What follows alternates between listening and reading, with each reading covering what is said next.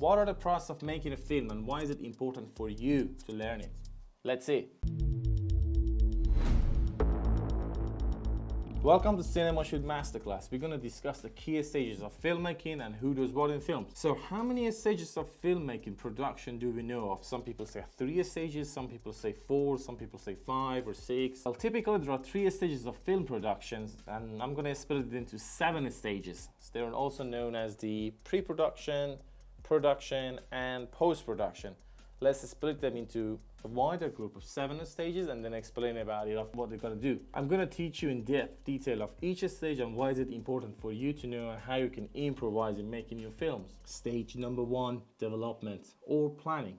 Before a film can get started, it needs to go through the development phase. The phase includes the creation, writing, organizing and planning of a film project. The budget must be set, cast goes through auditioning, the location is decided and multiple scripts are written. Writers and directors create the storyboards to finance the film. Nothing is certain in development, but a film has the prospect of being made. There is no guarantee that a film development period won't be prolonged or often resulting in projects being cancelled or indefinite delays. Film studio will need to work out logistic. They have to confirm a budget and procure right to any digital media adapted to the film. Development ends with the pitching of the idea of the writer or the director to the producer. Stage number 2, pre-production. This is a phase where you would narrow down the option of the production. It is where all the planning takes place before the camera rolls and sets the overall vision of the project. Pre-production also includes working out the shoot. Filmmakers need to know where they're able to shoot and casting, who's going to be in the film, how much of the budget they're going to end up spending, and this sort of things. Any changes might come up, like in the last minute. They also need to have a crew member lineup, sets and costumes created, work with local cities and corporations to film in different parts of the sets. Yeah, just one keynote: the more prep the filmmaker is, the better the film can end up.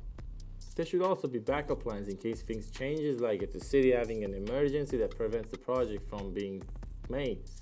Like Batman, for example, 2021, post-corona, it was filmed in Liverpool, Scotland, New York, all over the world. One reason, it was themed as a content project. Yeah, that was one reason, but the main reason was they had a backup plan for the corona. Yes, it was right here in Liverpool, just 2 miles away from where we're filming this right now. So, planning is important. Do not forget the risk assessment, ethical assessment in your planning. In your planning stage, health and safety is your number 1 priority in business. If you die, you're out of business, as simple as that. So don't die. Also, you're gonna make sure you get any legal agreements you're gonna need, like the actor release form, location release forms, things like that. Sign them before you start your shooting day. You don't want to argue and fight about this after you completed your film, and you're gonna go to a whole lot of trouble on that, believe me. So once the pre-production phase is complete, it is onto the filming phase of the production. The producer will now hire a line manager or a production manager to create a schedule and budget for the film. Stage number 3, production or shooting day. Make sure you're confident with your equipment before you start filming. This is very important. Spend time practicing on short films. The things that doesn't matter, you're just going to practice on. So before you start being serious in filmmaking, make sure you have a lot of rehearsals. You shoot a bit more than what you need. You're going to realize that in a couple of first takes. If you shoot hours of footage, it'll take you forever to sort it out to find the bits you want. So for a 1-minute drama film, you're going to end up shooting somewhere between 3 to 5 minutes of video if you're like a professional. Documentaries, where you can't control the situation, you will need to film much more than this. Stage number 4, principal photography, also known as the shooting, the production. This is when the camera rolls. It's nearly always the most expensive phase of film production. Actor salaries, directors, set crew salaries, as well as the cost of a certain shots, props, on-set special effects, things like that. Everything that's happened up to this point is to make principal photography to go as smoothly and efficiently as possible. So communication between all parties is a key commodity. It's crucial, especially during the shoot, and the production should maintain a full set of record of everything they do. So during this phase, it is a key to keep planning ahead of the day shooting. Have all the planning before this stage. The primary aim is stick to the budget and the schedule, which needs a lot of planning. One keynote: communication is a key between location, sets, office, production, companies, distribution. In short, all parties are involved. So you're gonna have a good communication with everyone. Strong production depends on a strong communication. So the director must be clear of their vision. Same with the producer. They need to be clear of the production. They need to know exactly where they're going to go, what they're going to do, who they're going to call. What's the backup plan? So the film is ready to roll. Production is the quickest and sometimes the shortest portion of filmmaking stage. How long it takes to film? Depends on variables like the number of locations, length of the film, any of the key members goes on holiday, I don't know, such as leave, it usually doesn't happen, or any unexpected event interrupting the schedule, you know, just giving you an example. Production itself is even more challenging. With high-profile films, reported that bad production can sully the film's reputation before anyone has even seen it. Waterloo, for example, had a budget balloon to $100 million, estimating. I don't know, behind the scenes, I don't want to talk about that. It resulted in a lot of toxic buzz. But the film eventually made a bit of profit after it was released at the box office. But more fascinating is the Titanic, for example. They defied the Rocky production to dominate at the Oscar, and at the point, the crown of the highest grossing film of all time was given to the Titanic. So after the first sequence of the scene is filmed, it is time to go to another stage. Stage number 5, wrap. The period immediately after shooting ends.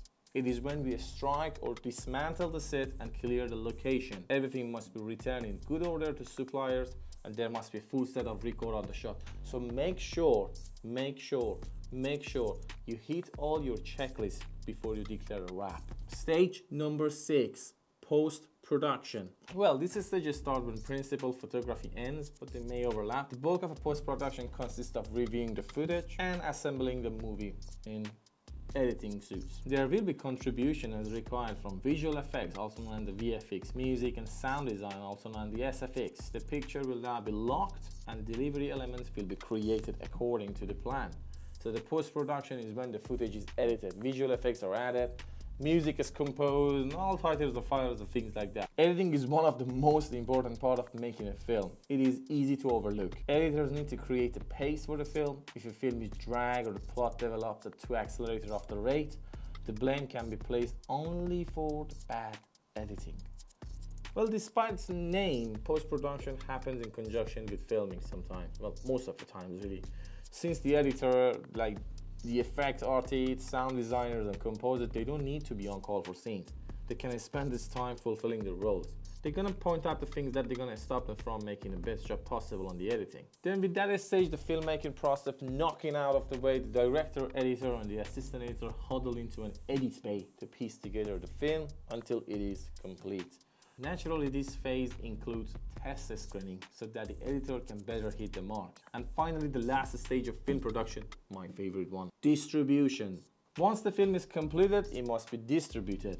This is how producers make their money back, and considerable amount of time and energy will be invested to secure the right distribution deal for their project. So the film is gonna go to the cinema or box office, or they're gonna get distributed through Amazon Prime, Netflix, social platforms, cinemas, theaters, home video, digital media, streaming, all sorts of services, like they're going to distribute to all of them. So what kind of distribution a film gets depends on its quality and the pull of a filmmaker or a studio.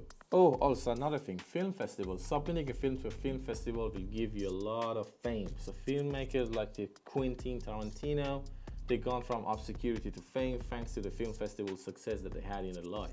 Distribution equals profit. The better distribution received, the more it can hope to profit. So if a filmmaker have a reasonable expectation with their distribution, they can always make a good profit. Some of the films, they do not get released right away. So if a studio isn't pleased with the final cut or the film of the digital media, they might demand reshoot or delay the film. Films that have a long period between post-production and releasing or distribution area, also known as sitting on the shelf. To avoid this, you need to have a strong planning for that. So, these are the 7 stages of the filmmaking. There are more masterclasses in our page specifically about the stages of film production. Don't forget to check them out too. So I hope you learned something new and enjoyed this masterclass. Like, subscribe and share our masterclass. Support us with your love. Share this film with your team so they can learn and execute better. Have a nice day.